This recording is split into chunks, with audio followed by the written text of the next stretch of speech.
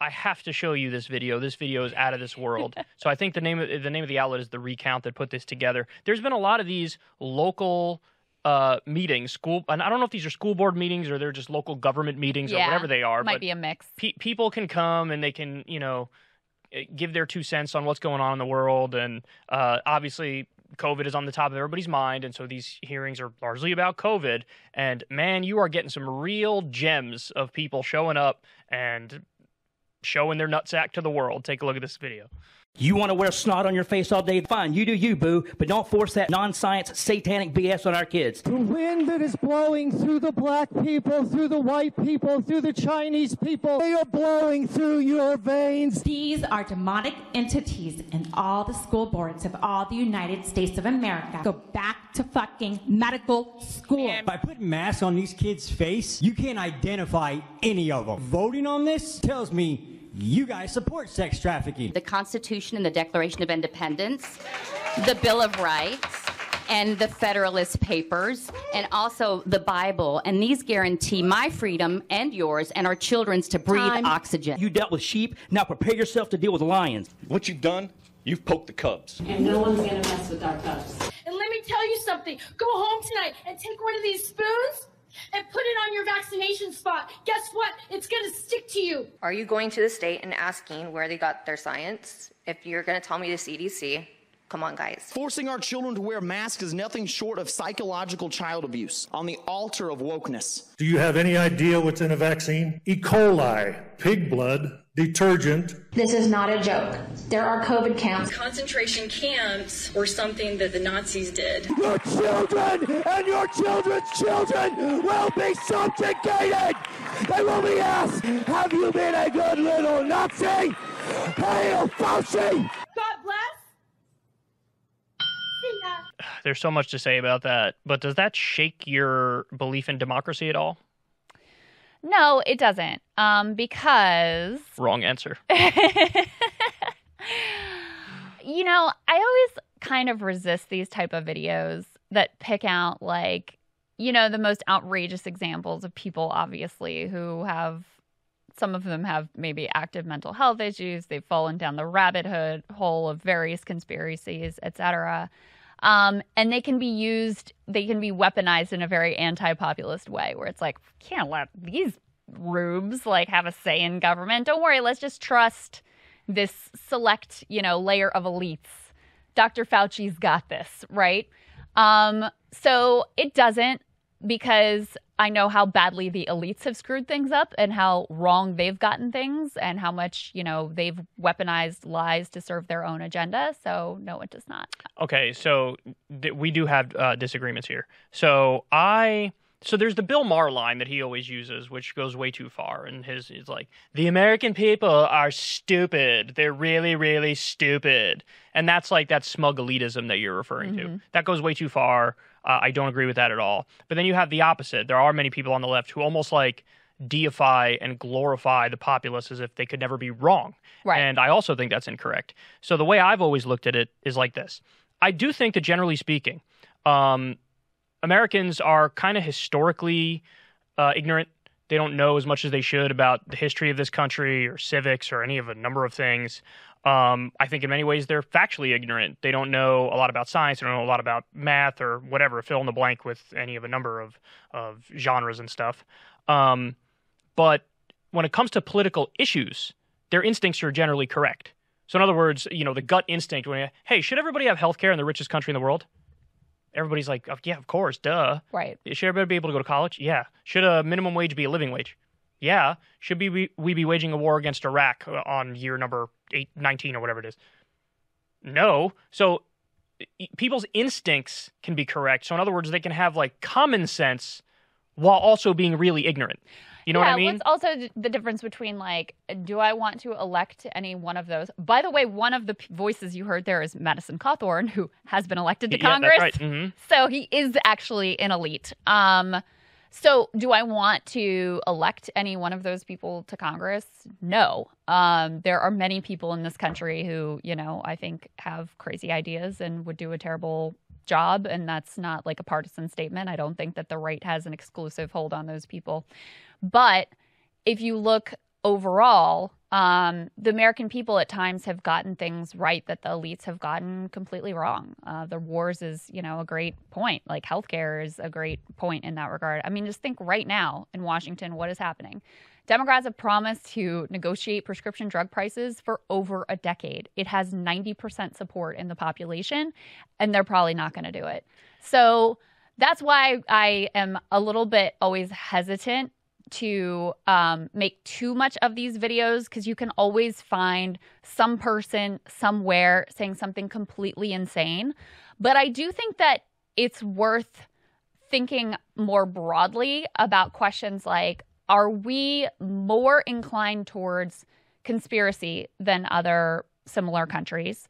What are the sort of like, how did we end up in a place where someone would believe something like the spoon's going to stick to your vaccination spot and it's got E. coli and pig's blood in it, whatever? Like, what led to a place where a significant chunk of the population could believe things like that? And I keep thinking about this poll, you and I talked about it, that found still 30% of Americans believe 9/11 was an inside job.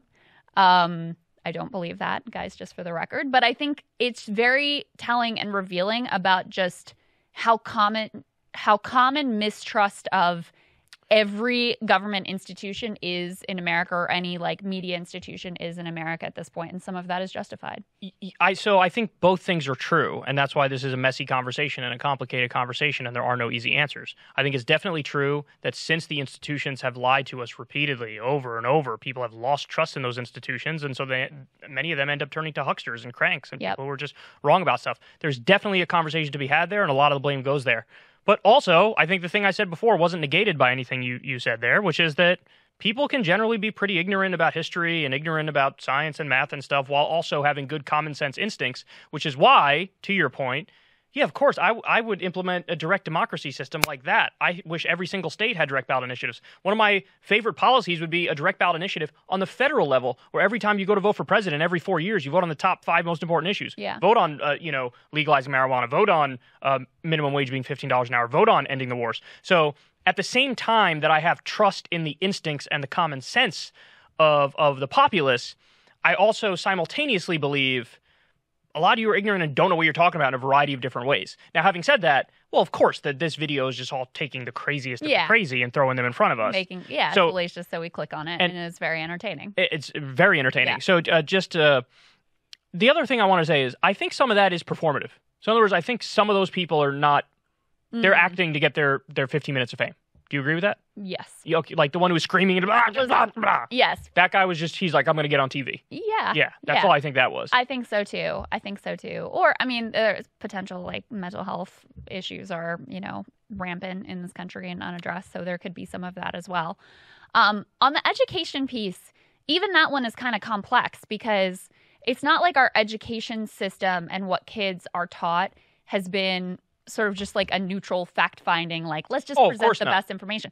I mean, that's been systematically sort of intentionally crafted to create a certain level of ignorance about, the realities in the country and who matters in the country. And very specific example of this is, West Virginia, and I think I've talked about this before, but West Virginia, storied labor history, the mine wars, this incredibly bloody conflict to unionize miners there, the Battle of Blair Mountain, which there's a little bit of a dispute over this, but they claim is where the term redneck comes from because they tied red bandanas around their neck to recognize who were their brothers in arms.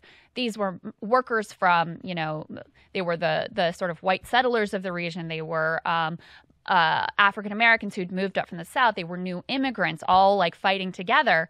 And for decades, business interests actually got a law passed that you could not teach that history in West Virginia schools. So when you look at, people, let's just use the example of West Virginia, and you're like, how are you ignorant of this? Like, this is your own history. How do you not know these details? There was a systematic effort to keep people from knowing certain of these details and certain parts of our history as well. So even that piece is sort of complex in terms of how you end up with the number of people who have basic ignorance around the facts of our country and other countries around the world. So true, but I would say 60 or 70% of the blame you could put on the system and the institutions, but I still put like 30% of the blame on the individuals. Because you can go and learn those things. That's they right. are available to learn. The internet exists. You could go online. Mhm. Shows like ours exist, and there's a million shows that are like ours that are generally trying to give people the truth as they see it as much as possible. Yep. And then you get a fact like this: 37% of Americans can't name any of the rights guaranteed by the First Amendment. That's not just the system. That's your dumbasses watching reruns of Reba and whatever other shows are on. I was going to say Reno 911, but that was actually kind of funny. That was on Comedy Central. Oh, yeah. What's the one I was looking for? NYPD Blue? What am I living in, 2004? I'm trying to think of shows, and I'm blanking on all the shows. Cops.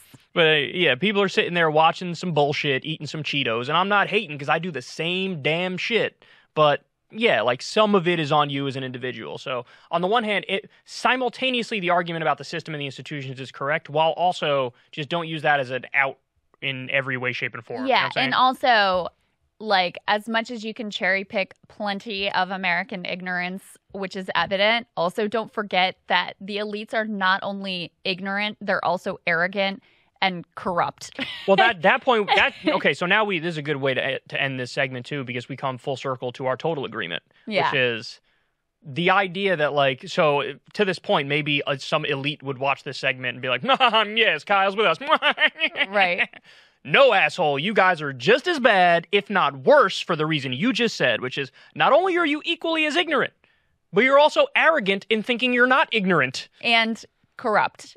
Correct. Is the big piece. I mean, that's right. why I still would say, and I think you'd agree with me on this one, I would rather take 535 names pulled from the telephone book 100% to negotiate this reconciliation bill right Absolutely. now than the, corrupt coal baron Joe Manchin that we have in there the random as it stands. The random 535 didn't take any money from Big Pharma. The random 535 didn't take any money from the fossil fuel industry. Right. The 535 didn't take any money from the military-industrial complex. And also, like I said, if they're governing solely based off their instincts and their common sense, they're going to make great decisions, which is why you see roughly about 80% of the time when you have a direct ballot initiative, they vote the right way. Yeah. Look, Florida's a perfect example of this. They voted for Trump in the general election and went to Trump over Biden, but they also passed a minimum wage increase with 60%. So what that means is, the more you remove the questions from the micro level and you get more macro with it, yes, things start to degrade. But when you get very specific on the individual issues, people are generally spot on. Yes. And that is why, while there are plenty of individuals who you wouldn't want to, like, make king or queen of the country, do I believe in democracy? Yes. Yes, I do. Do I believe more democracy where you have less power vested in the hands of this small layer of corrupt elites? Do I think that would be better in general? Yes, I do. Yeah. Another great example of that is, I don't know if you remember that, back when there was a minimum wage debate going on, now we've decided we're just going to keep the minimum wage at $7.25 forever, I guess. Remember Tom Cotton and Mitt Romney proposed, like, we're going to have this gradual increase to $10 an hour or something? In Cotton's home state of Arkansas, which is as conservative as they get, I think the minimum wage is already $12 an hour. So he was, like, proposing, like, the elite from the state, pretending to represent his people, was proposing a wage that was lower than the minimum wage that they already have. So, ridiculous. There you go. By the way, final thing. Don't just do yourself a favor. Whatever point you're trying to make, leave the Nazis out of it. Because it's not like you're not helping your case. Sometimes it's very rare, but every now and then there is an area where you could bring up a Nazi comparison and it's like, okay, that's legit. 98% of the time, it ain't it, dog. This is a good example where it's not it. And the other thing is the Republican trick of, like, just call anything you don't like wokeness and then we win. It's that like, was what Madison Master Cawthorn said. wokeness. What? There's a pandemic going on. Masks are wokeness. It's got nothing to do with wokeness. It's basic regulation and safety. Yeah. So if you want people to be able to stop wearing the mask, then get vaccinated. Maybe get vaccinated. Very and simple. Then we won't be doing that anymore.